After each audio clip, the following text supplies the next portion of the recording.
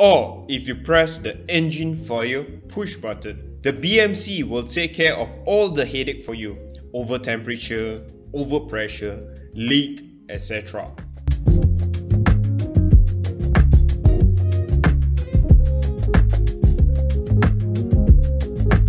Hello pilots, shall we blow some air up your So many functions this bad boy has. First off, we need high pressure air for air conditioning. We will talk about air conditioning in another video. Number 2, air to start the engines. Number 3, wing anti-ice, particularly on the leading edge of the wing where the system is. Number 4, to pressurize the water. On the ground, the APU is one that does the water pressurizations in the laboratory. Number 5, if you remember in the last video, we need pressurization for the hydraulic system. Do check out my video on hydraulic system. Number 6, it is used for cargo heating if installed. Number 7, and finally for fuel tank inerting system. Do check out my video on the fuel system where I dive deep into the topic. So question, where do all the high pressure air come from? It comes from the engine bleed system, the APU, and also the high pressure ground connection on your aircraft. As usual, we have computers controlling the system, and the fancy name is Bleed Monitoring System, or BMC for short. If BMC 1 fails, BMC 2 takes over.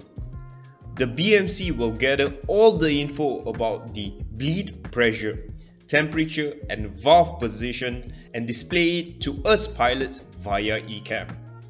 To save fuel, air is taken from the intermediate pressure stage of the high pressure compressor. But if the engine is turning very slowly, then the high pressure compressor kicks into action, or in other words, air is bled from the high pressure stage to maintain 36 plus minus 4 psi. Newer aircrafts have the ballpark pressure of 65 plus minus 15 psi. Let us talk about pressure regulation. Pneumatically, the bleed valve closes when the upstream pressure goes below 15 psi or if there is a return flow. Or you can close it electrically if you switch off the bleed push button. Or if you press the engine fire push button. The BMC will take care of all the headache for you: over temperature, over pressure, leak, etc. Special note, if APU bleed is on and cross bleed valve is shut, engine bleed valve 2 remains open. Now let us talk about temperature regulation. There is a pre-cooler that takes air from the engine fan to control the temperature about 200 degrees Celsius. For newer aircrafts, it is about 160 degrees Celsius. Now let us talk about the APU. When you switch on the APU bleed, the cross bleed valve opens and closes the engine bleed automatically, provided the APU speed is above 95%. Speaking of cross bleed, the valve can connect both sides or isolate it. 2 electric motors control this baby, one automatic, one manual. Hey pilots, I'm interrupting my own video to ask you, do you feel out of touch in flying and struggling to remember the sequence of workflow, which button to press, when to press during taxi, climb, cruise, descent? Or maybe you are new to the A320 and finding it hard to remember where all the placement of buttons. Well, I have a solution for you. We have produced incredible videos for CM1, CM2 workflow, pilot flying, pilot monitoring workflow for every phase of the flight. Before start, after start, taxi, takeoff, climb, cruise, descent, approach, landing, after landing, and parking, and in simple bite-sized videos that you can watch anytime, anywhere.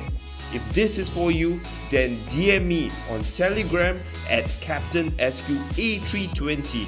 Link is in the description. And now let's get back. The BMC1 and BMC2 is responsible in detecting leak from the wing, pylon or APU. Loop A and B for the wing and pylon, and a single loop for the APU. Remember that BMC will control overpressure, over temperature and wing leak. If one fails, the other takes over.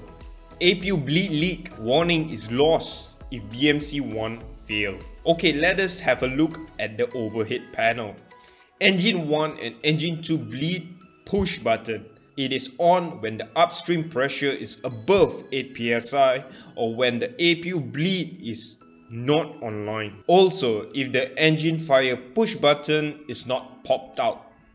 You get the fault when there is overheat, overpressure and leak. If it is off, then you are closing the high pressure valve and bleed valve. APU bleed.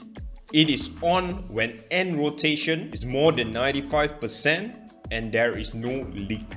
Off and the valve closes. Fault when there is a leak. Cross bleed selector, auto and cross bleed valve open when APU bleed valve is open. It is closed automatically when APU valve close or when there is a leak. Open means, well, open sesame. Shut and the valve is closed. Simple. Let us move on to the ECAM page. This is the high pressure valve. If it is cross line, that means it is closed. If it is in line, it means that it is open, obviously. Amber means it is supposed to be closed but is open instead. Engine bleed valves. Inline means open, cross line means closed. Amber means it is not behaving. The PSI here is the pre-cooler inlet pressure.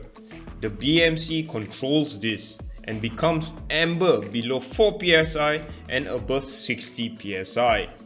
The numbers here is the pre-cooler outlet temperature in green and turn amber if it overheats or becomes too cold. How cold? Below 150 degrees Celsius. APU bleed valve.